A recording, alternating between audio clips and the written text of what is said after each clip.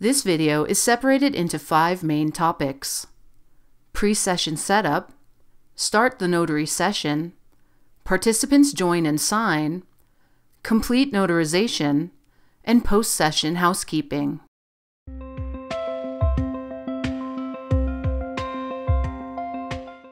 This video explains how to perform a remote online notarization using Docusign Notary for the first time.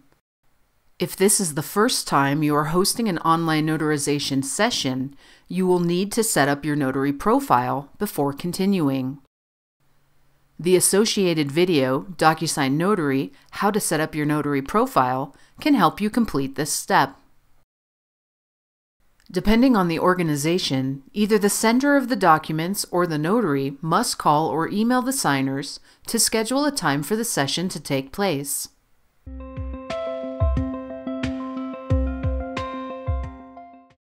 When an organization sends documents for remote online notarization and includes you as the notary, you will automatically receive an email invitation containing a link to the notary session. Open the email invitation and click the link. Log into your Docusign account. The system then automatically starts the remote online notary session.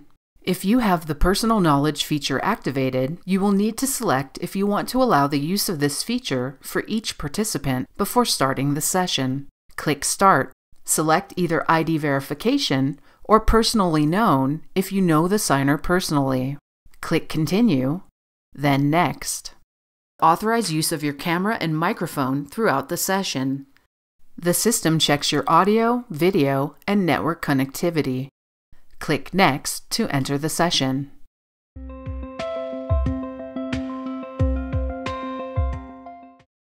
Click Start Recording. You will see yourself in the video in the right panel. As the participants join the session, they will also appear in the right panel. When each participant joins, they must verify their identity. Docusign Notary displays the results of their identity verification. Check their photo ID and if they pass the security questions. If everything looks okay, click Close. Click Next. Your notarial journal displays. Enter a document description. Enter the type of notarial act. If applicable, enter the fee for notary services. Click Next when finished. The information each participant entered to verify their identity displays. Review the entries for any errors or discrepancies and click Save when finished.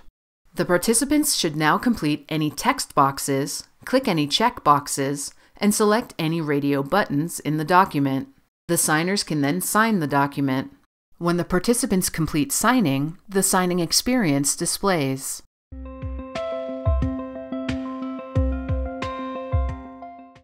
Click Continue to begin your notarization of the signed documents. Select the Notary Seal field to apply your seal. The seal is generated and applied to the document. Click the Signature field to sign the document and then complete all additional fields. Click Continue. Signers are now prompted to exit the session. Click End Recording. Click Exit Session. You will be emailed when the recording is complete. Access the notary assets from the email you received, or you can view the notarized envelope on the Manage page.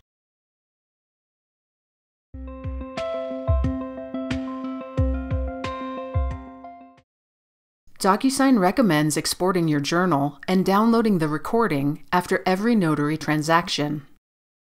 Consult your state retention requirements, including location, length of time, and password protection for the journal. Consider retaining both the recording and exported journal in the same location. Click Export Journal.